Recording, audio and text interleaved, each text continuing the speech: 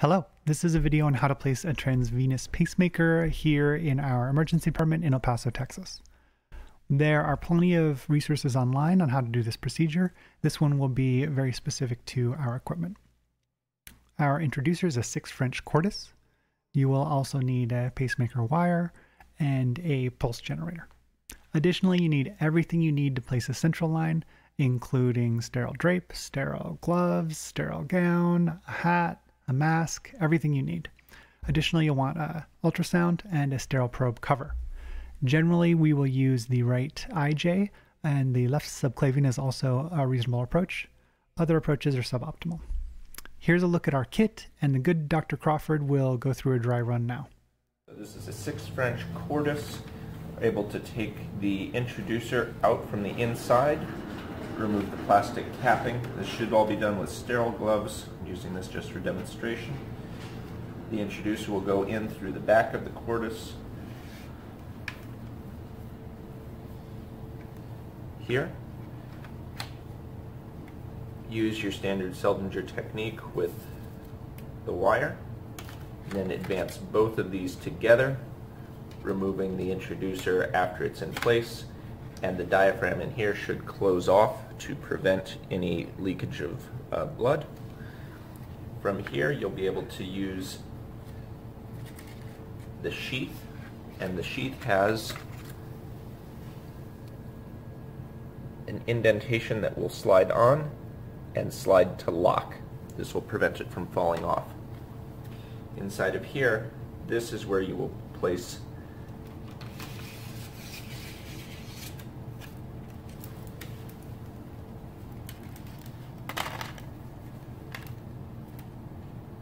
the balloon end of the transvenous pacer. You can still check the balloon before insertion. This balloon will hold 1.5 cc's of air.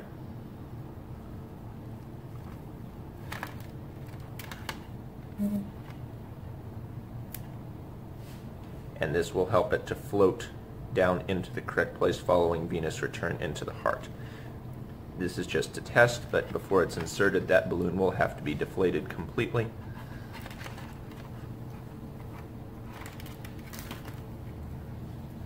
Inserts through the back end of the introducer sheath. And this will go down through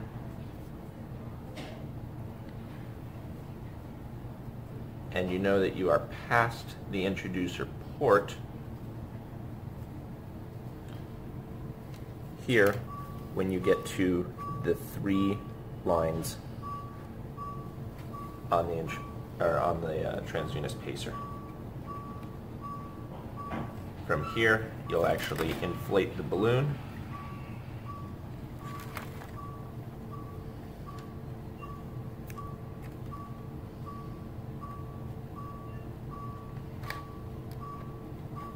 Close this off and begin advancing, looking at the monitor now for changes, because you have the tip portion connected to the monitor using the attached metal piece, so it will take the reading from here to know where you are relative to the cardiac function.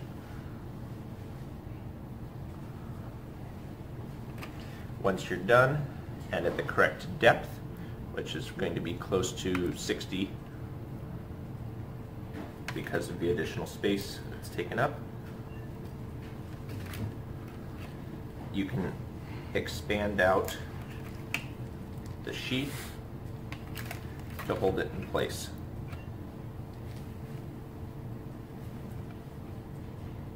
This will keep this sterile, so you could make small adjustments.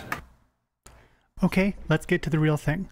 You got an old fella, he doesn't look so good, his EKG doesn't look so good, you're a little bit worried about him, and you think you should put a pacer. You tried transcutaneous pacing, but it doesn't really work.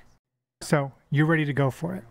You're going to go over to Trauma 1 and look in this Pyxis here. All of the really seldom used equipment generally lands in this Pyxis. You'll want that arrow kit, that's your introducer. You'll want the pacer wire right below it, and you want the pulse generator off to the left. Then you just need to get it all laid out just like any central line. You should have done a few central lines before going for a transvenous. If this is your first time, I feel bad for you. But you'll get the guy prepped, you'll get him draped, you'll get all your equipment ready, and you'll use standard Seldinger technique to access the right IJ. It is pretty straightforward. You'll use your introducer needle and an ultrasound, get the IJ, don't put it in big red, don't pop a pneumo. Just get it in there, get some blood. Just like that. Once you get the needle in, you put the wire through the needle, pull the needle, cut a little skin nick, and then the catheter over the wire. This Cordis is a little bit easier than a triple lumen in that the dilator is integrated into the assembly and you don't need to do a separate dilator pass. You generally can just put the catheter right over the wire. It goes on just like that. Then you take the wire and the introducer out. You could pull them both out at the same time if you wanted to. This device has a self-sealing diaphragm, so you don't really worry about getting a bunch of blood everywhere. Hopefully you already checked your balloon and hooked yourself up to the monitor like this. Once you do that, you can take the sheath and thread it over the transvenous pacer wire. That makes it a little bit easier to thread the wire through the port. You'll want to mind the curve of the wire. You want to curve it towards the inlet of the atria so that it can float in easier. So at this point you advance the wire until you get to the 3 little marks that Dr. Crawford showed you earlier. Those marks mean that it's time to inflate the balloon because the tip is past the end of the catheter. So you inflate the balloon and then you advance the wire until you see what they call an injury pattern. This pattern is really just representative of the electricity from the ventricular wall going straight into the pacer wire and straight to the monitor. It's like a short circuit. There are plenty of other references on how to see it, though here's a pretty good look of it on our monitor. It indicates proper placement with the tip of the wire touching the wall of the ventricle. You might see some artifact before if you're scraping the wall of the atria, but this is what you're looking for.